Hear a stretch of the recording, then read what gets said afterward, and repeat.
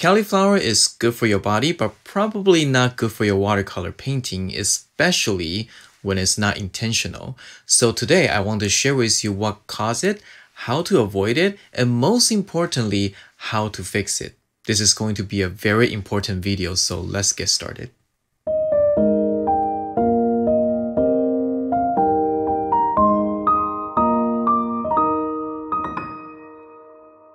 Hi, this is Eric from Cafe Watercolor. So what causes cauliflower edges?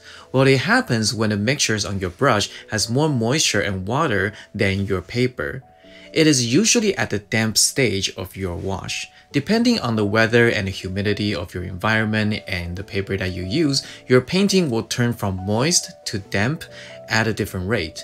A good way to check is to look at your painting for sheens and beads. If there's no bead and the sheen is very weak, you need to be careful because the painting is starting to become damp.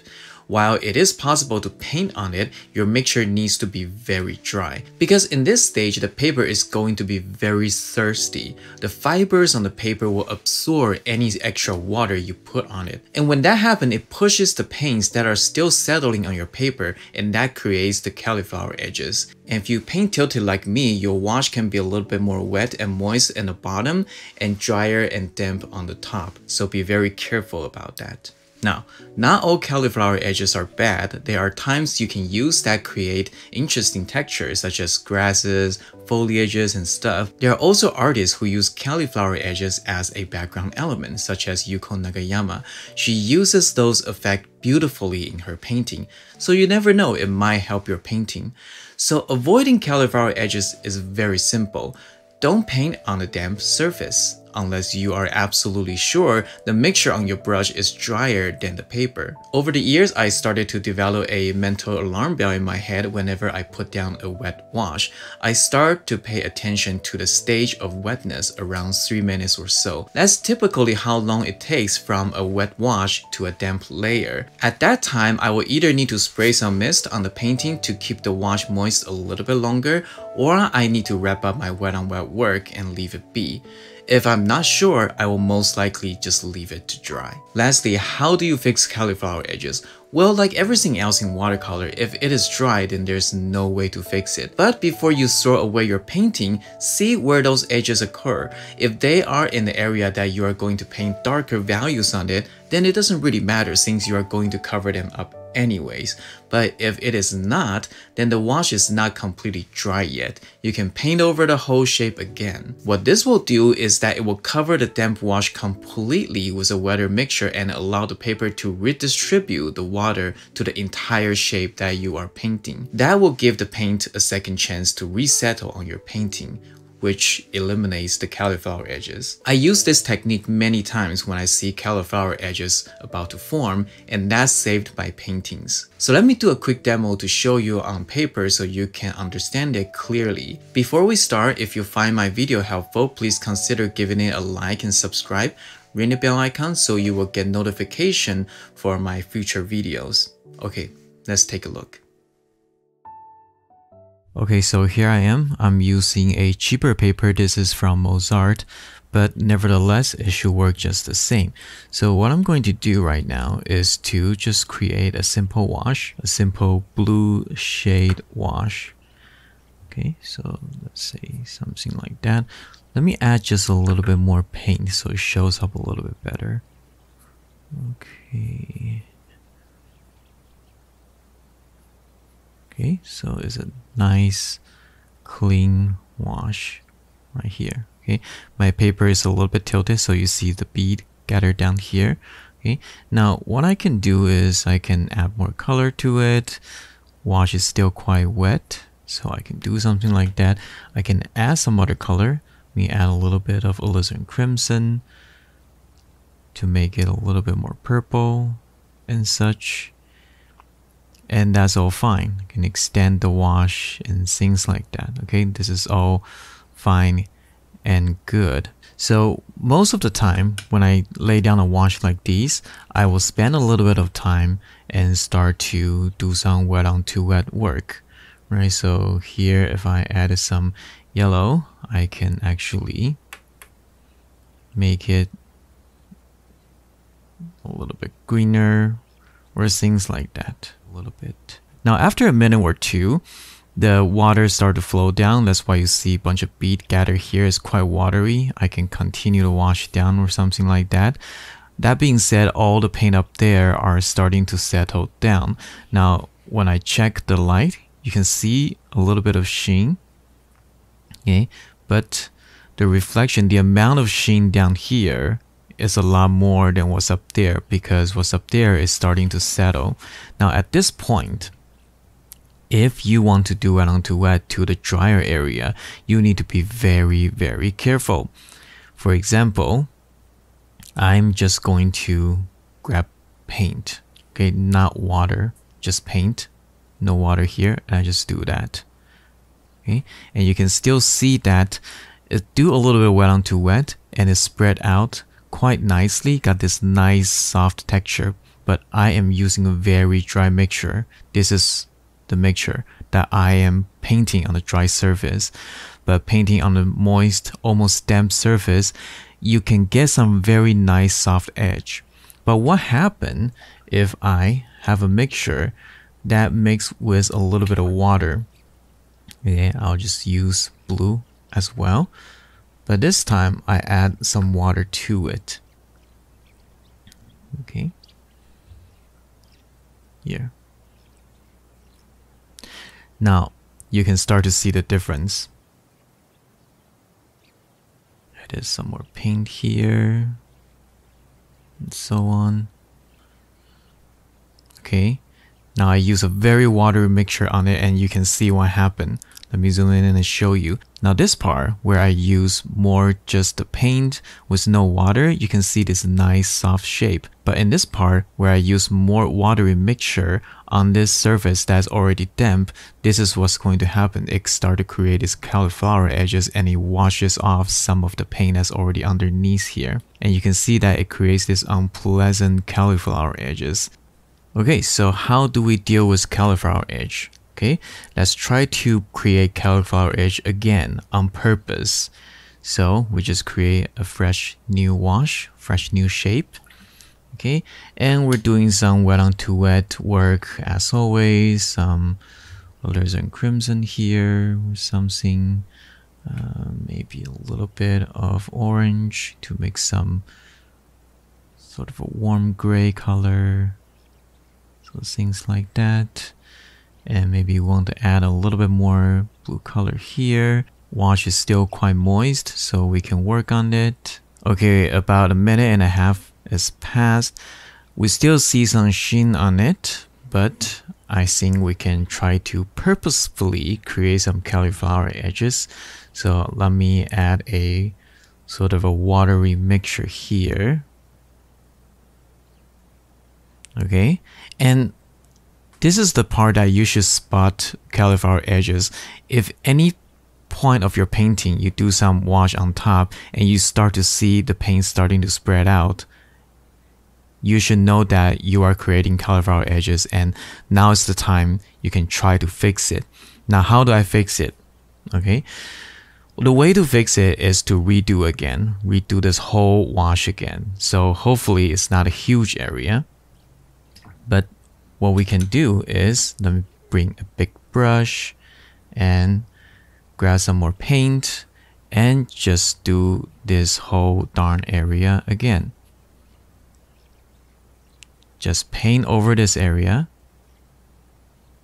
like it was dry paper. And look, cauliflower edges is gone. Okay. So what happened? So what happened is that because the wetness on your wash was uneven, it was very wet in the center while everywhere else around it is a little bit more damp. So it's starting to create cauliflower edges. So what happened is when you lay a new wash on top, before it is dry, you redistribute the water on this wash. So the cauliflower edge will be gone. You give it a second chance for you to work on it. Okay, so here's a bonus painting video I want to share with you. And in this demo, you will see that one of the layers that I'm painting creates a cauliflower edges and how I remedy that. So this scene is from Pearl Harbor, and during that morning I seen the lighting looks great on this ship. I took a photo and I decided to paint it a few weeks ago.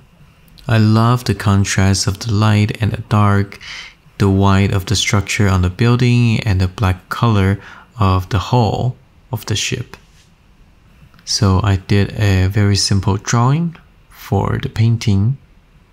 Now I eyeball most of the perspective, but it is important to still draw a believable structure.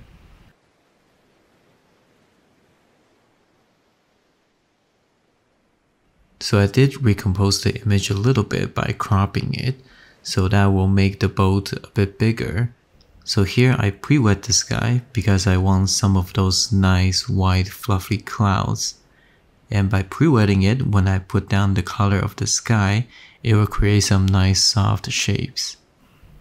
That being said, you need to make sure your mixture is nice and thick and saturated. Because when you paint on a wet paper, you need to take into the account that there are waters on your painting surface. So when you put down a mixture, the water on the paper is going to dilute your mixture.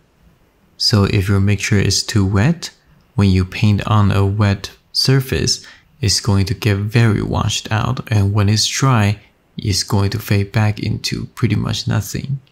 So make sure you compensate for that. So after painting the color of the sky, I added a little bit of neutral gray and a little bit of cool gray in the cloud just to add some volume. That makes the cloud looking nice and fluffy and volumetric. And after I'm done with the dark part of the cloud, I connect that down to the black hull of the ship, just to avoid some awkward white if I try to paint around it. And since the hull of the ship is going to be much darker, it doesn't really matter. I can just connect the shape over. And you can see there's bead gather underneath. And if I try to use those beads to continue the shape, I will be able to make a nice clean wash. And I am not in rush to make this color dark because it is just the first wash. So just continue on to the ocean surface. The most important thing for the first wash is to get a nice, clean, consistent wash. So before the ocean surface is dry, I paint some wet onto wet, add a little bit of the soft ripples with a darker, thicker mixtures. And you need to make sure your mixture is nice and dry and thick so those shapes will stay in the wet wash. It will still be a soft shape, but it will remain.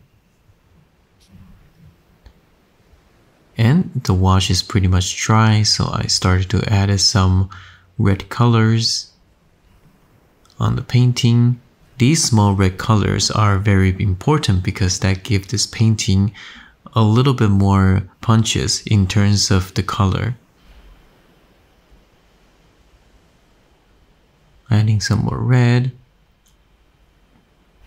And now I start to paint the shadow side of the boat, which is also the middle value of this painting.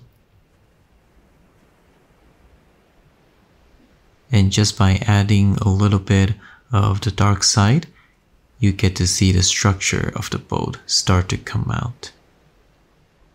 So I was at Bend, Oregon, giving workshop to quite a few wonderful students. And one of the things that I see that's very common with the students is that they dab a lot, and that's usually not a good habit to have. Because if you keep dabbing and paint over the same area over and over again, you are disturbing the wash, you're disturbing the painting, and it will not able to settle down. And that's going to result a wash that's not so clean looking. And a lot of time, that's the reason why some students' colors came out looking muddy. Some students' painting came out looking a little bit dirty. It's not because of the color they use, but because of the brushstroke they are painting. So paint over it once and leave it be. So now I'm painting the black hull of the ship. Now I know that this wash is not going to be dark enough. but I know that I will be able to paint over that later after this wash is dry. So the purpose of this wash is just to lay down that middle value shape.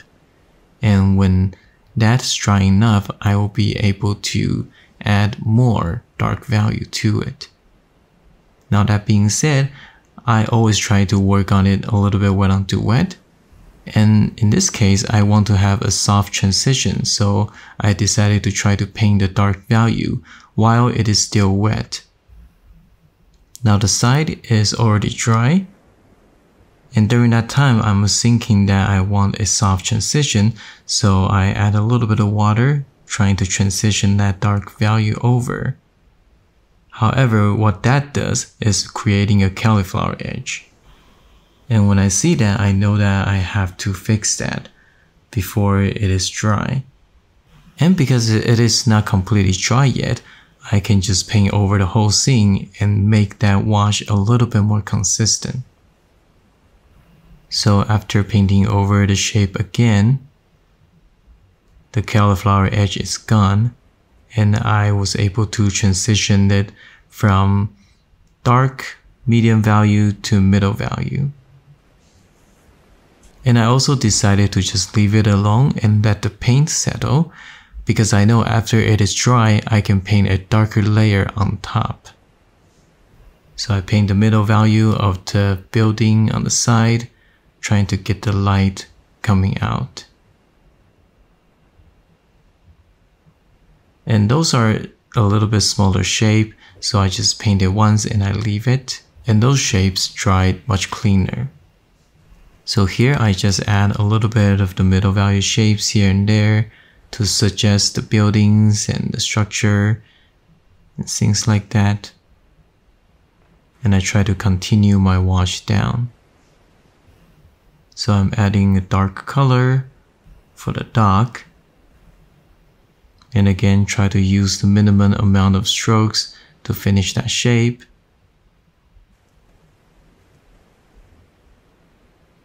And there's some red color underneath, so I try to do that wet onto wet because I want to connect them. A bit of darker details on that wall of the dog. Painting these wet onto wet will make those details look a little bit more soft, and that will blend into the shape a little bit better as well. And I know that when it is dry, it's going to blend in even better. So now I paint the second layer of the ocean surface, just to add a little bit more variation in value. Some part of the ocean reflecting the white clouds, so they're a little bit lighter, and some a little bit darker. So painting another layer on top, and that will make the water look a little bit more interesting. Now I'm checking if the ship hull is completely dry yet. Apparently still a little bit moist, so I'm waiting for it to be completely dry. And in the meanwhile, I start to work on some other areas, giving it a little bit of details here and there. So the lamppost, antenna, whatever, it just makes the painting looks a little bit more interesting, adding some hints of detail of the windows. And now I believe it is dark enough. After there's no sheen, after when I touch it, it feels about the same as the dry paper. So I come back with a much thicker black mixture. I add just a tiny little bit of water so that the paint can flow a little bit, but mostly just very dry. So now you can see after adding that very dark mixture, all the inconsistency on the previous layer got covered up. So that goes back to what I mentioned earlier in this video. Sometimes when you see the cauliflower edges or the wash is not as consistency as you like it to be, see if it's going to be covered by darker value. If that is the case, then there's no need to worry too much. because it's going to get covered up. Now I'm just starting to paint a little bit more details. And with that dark layer in, the painting is pretty much finished. Just adding a little bit more dark on the left of the boat, and we are finished.